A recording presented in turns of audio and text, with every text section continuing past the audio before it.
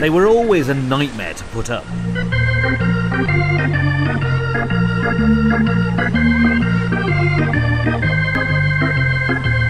But is that why 130 years of history is disappearing? There used to be big business for Blackpool, raising millions of pounds in their heyday. 3 hours in a chair cost the equivalent of £1.50. But now they're all gone. I remember there were loads on the beach and we're all sitting on them and watching the old donkeys, and it was very enjoyable. But now you have to sit in the cold concrete, and I miss them, and I think everybody else does. You used to always collapse when you used to sit on them, but you got there in the end. Half the fun was getting them up and together.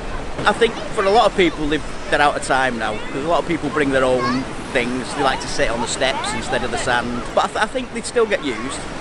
Blackpool Council says there's enough space for 500,000 people on the steps of the seawall, where people can sit and relax. City parks are home to a few deck chairs in summer. Landlocked Heaton Park in Manchester has built its own beach for the holidays. There's something really relaxing about sitting in a deck chair. It's probably something to do with the fact that it takes so long to get in and out of them, so you stay in them for a long time.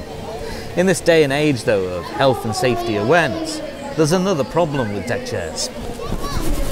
Trapping your fingers. The great thing about the Blackpool deck chairs is they've got a unique anti-finger trapping device. This isn't the end of Blackpool's deck chairs. 75 miles down the motorway near Chester, 6,000 of the finest have been getting a new lease of life. Maria Hopwood bought them all and renovates them before hiring them out all over Britain. I felt sorry for them, that they were being thrown out and nobody wanted them. And it was just part of our heritage. It was the great British getaway. Now it's called glamping. But we did it then in the 50s and 60s. And at this moment in time, in the middle of the summer, they're all actually all out for hire. The beaches may be empty, but apparently there's plenty of life still left in Blackpool's deck chairs. Nick Garnett, North West Tonight, Blackpool.